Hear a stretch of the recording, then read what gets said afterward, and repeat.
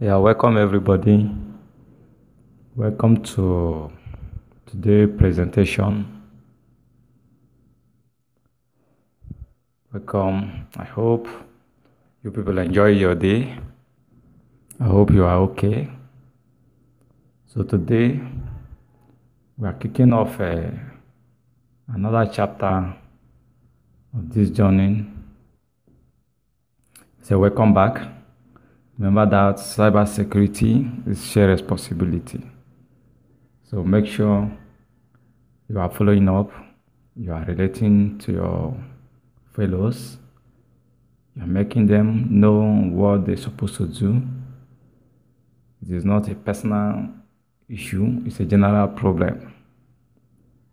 So today, we'll take a good look at the topics we will be covering in the presentation. So today I will be going through all the topics that we're supposed to cover in this presentation, creating a kind of insights. This is how I have structured this topic, cybersecurity, to let us know what we're supposed to know about the cyber world and take a good step towards it. Definitely, we have started this step by participating in the cybersecurity lectures that have kicked off last week. We are saying just pay attention, follow it step by step, and you will not regret. So today, we present the topics. And the first topic we are going to treat here is the cybersecurity basics. Here we are going to treat the cybersecurity basics that you're supposed to know. The second topic is the cybersecurity myths. The third one is password creation and management. How do you create your password? Or do you think that the password that you have is okay? I'll be treating all this. And the third topic, and how you manage your passwords. The fourth one is the antivirus programs and how to choose the good one. Many people might have antiviruses in their devices, but is it the good one that you are using? Or you just using antivirus in the name of using? So we'll treat the best antivirus that you're supposed to use. The fifth one is the anti-hacking tools. I will show you, will tell you, give you the tools that you're supposed to use to counterattack hackers, or we call it anti-hacking tools. The sixth one is security holes. Seventh one is data security and encryption. All this, next slide. Browser securities. I will be teaching you how you can manage your browser, how you can secure your browser, because in your browser you have many data there. But how do you protect all this? How do you save what you have there from attackers? How do you hold it very tight so that it will not slip away from you? Many of us might have passwords, have our account details online, but all this is in browser and you need to protect them. That is why we have put in this particular aspect of it.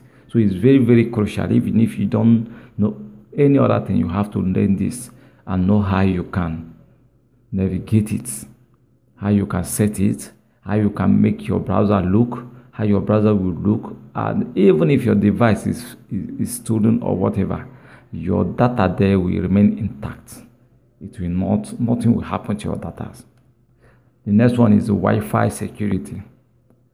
Are you part of us that normally use any Wi-Fi, free Wi-Fi? Are you part of all that normally just on your Wi-Fi anyhow? I think that is Wi-Fi. After all, the person is not holding your data. I must tell you that from your Wi-Fi, any attacker can come and steal whatever you have in your phone. Yes, any attack on your phone or on the Wi-Fi can steal whatever you have on your device, whether it's phone, whether it's laptop, desktop, whatever that you used in browsing. Any attack there on the Wi-Fi can get all the information you have on your devices.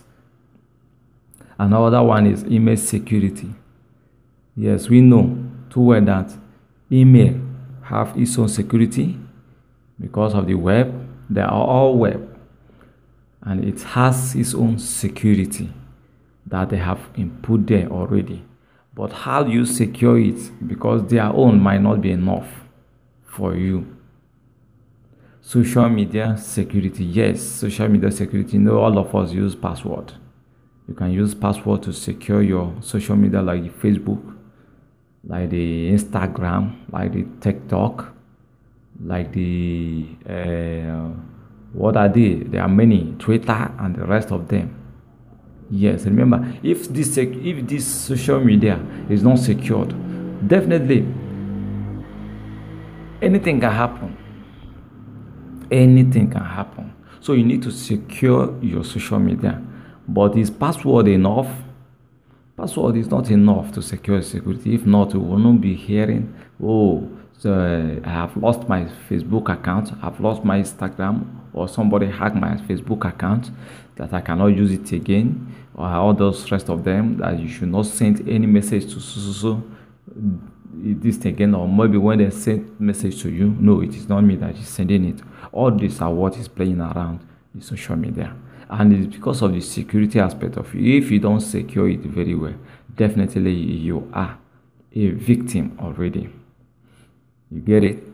So the next one is cloud security. How do you secure the cloud? What I mean cloud security is what you have, the data that you have in the cloud. Many of us don't know how to save our data, so let me say our folders in cloud. You can actually save it there and secure it there. So whenever that you need it, you'll be able to get it there, whether your device is lost. Well, like for instance, I have so many pictures that I can't afford to lose. I can save it on cloud. When you save it on cloud and lock it, you can lock it on cloud. Nobody can access it. Nobody can hack it to use your picture for obituary or whatever that they're planning to use your picture for, or to scam. So you can lock it there. Whenever you need to use it, you can actually access it. Next slide. Identity theft. Yes, in this particular place, you see, we all have identities on social media. I will be revealing to you the theft there, those that steal it, how they steal it, and all the rest of them. And you will know how you can protect yourself. Threat detection and prevention. You'll be able to know a threat. Maybe somebody is threatening you. Maybe all these things is happening within your vicinity. You know that this particular thing is a threat. How do you know that this particular thing is there? Maybe somebody is chatting you on Facebook. How do you know that this is just a mere threat, and how do you prevent it? That is what we are trying to pull out here. How do you prevent it? How do you navigate about it? And the last one is how to protect kids and the elderly online. We all have kids at home. We have elderly ones at home. How do you protect them? Because without protecting them online, definitely they are going to fall victim, because kids might not know all these things.